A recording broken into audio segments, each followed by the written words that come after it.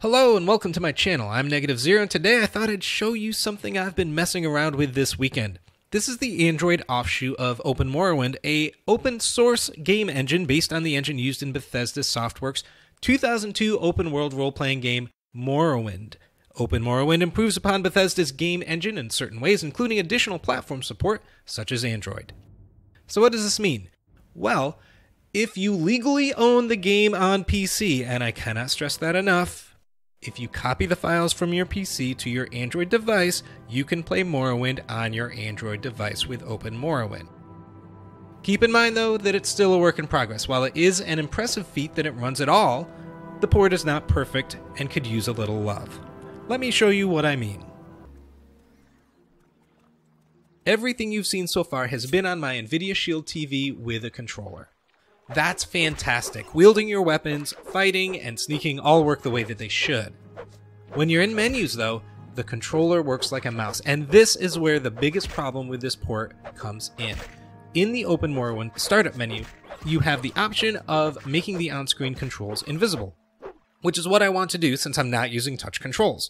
However, when you do that, the mouse pointer in the menu is also invisible. If you can't see the pointer, how are you supposed to click on anything? Making the on-screen controls invisible makes the game unplayable with a controller. And with the on-screen controls made visible, it looks like this. And no, I'm not going to play like this. I think if you're playing on a tablet, it would be fine. I also think there's a scale factor thing, so you can change the size of the text for smaller screens. But for me, if this one thing was fixed, either the mouse pointer is always visible in menus regardless of whether or not the touch controls are visible, or proper controller support is provided for the menus, this would be perfect. Until that's done, though, for me, it's unplayable. You may think differently if you want to put this on your tablet, although I've read that it's a bit of a battery hog. So if you're interested in putting OpenMW on your Android device, you need two things.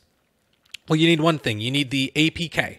If you're interested in putting your PC version of your Morrowind onto your Android device, you need all of the files from that. So what I did was I went ahead and put it all on a USB. If you're putting this on a tablet or a phone, you could just plug your phone or tablet into your PC with your charger cable. It ends in a USB. You just plug it right in. You're connected, and you can drag the files over.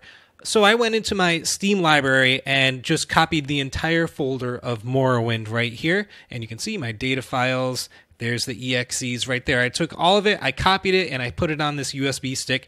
That would be, if you were just putting it over onto your tablet, you would just drag those files over. And it doesn't matter where. I just did it on top here. Like, here's the Android folder that we would normally jump into, and if you remember all the Star Wars stuff we've done, the override folder's right in there. But I just went into here and copied and pasted right into there. Where is it? Right here, Morrowind. And it's all the same files. I just did it on top. It's the path right there at the top, storage/emulated 0 Morrowind, that you're going to want to use when you go into the app itself. You just copy those over. I'm going to put a link to the APK. I think I said this. I'm going to put a link to the APK in the video. It's in the description, and you'll be able to get it right from there. There's just one thread on the OpenMW site for Android, and that's this one guy's that's working on it. His thread of what he's putting in and what he's doing. It's basically a one-man job. Now, what am I doing? I got to go into Launcher, because it is a side-loaded game, and I'm right here. And before we do anything, before you can do anything, this line right here at the top has nothing. So I have to type that in, and I did, and it's not great to type in on this. Oh, and speaking of typing, I totally forgot to say this before. When you're in game, if you're doing this on a Shield TV or a console with a controller like I am without touchscreen, there's a section at the very beginning of the game where you have to type in your name. I had to actually plug in a USB keyboard into my Shield TV to be able to do it. It does not automatically bring up the keyboard. I have read that tablets and phones have the same issue, like the Samsung keyboard does not come up at that point of the game for you to type it in, and you're just stuck. So what you have to do is download a second app called Gboard. I think it's short for Google Board.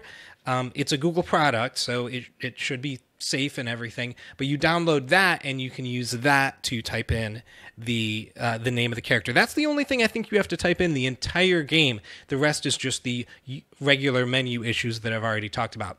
So anyway, you type in the path, and as much as you like the idea of not having the on-screen controls, you do need the on-screen controls to be able to see where the mouse is. Otherwise, it's impossible to like save your game or load a game or talk to somebody or buy something in the shop. It's just not doable right now. Down here is the GUI scale factor. I think that's what you do for changing the font or the font of your text. And I'm not sure how it works. I don't know if you just type in a number or what, but if the font is too small, I would experiment with that. So anyway, that's what you do. As soon as you click the APK back in Total Commander here, if I'm in my USB drive down here at the bottom, I just click on that and it'll say install, and you're good to go. So while I love the idea of the Elder Scrolls games on Android, this one is not quite ready for the light of day. I'll be keeping an eye on it though. In any case, do you like the idea of the Open Morrowind project? Let me know in the comments. Thank you so much for watching. I hope you found this video interesting and educational. Take care.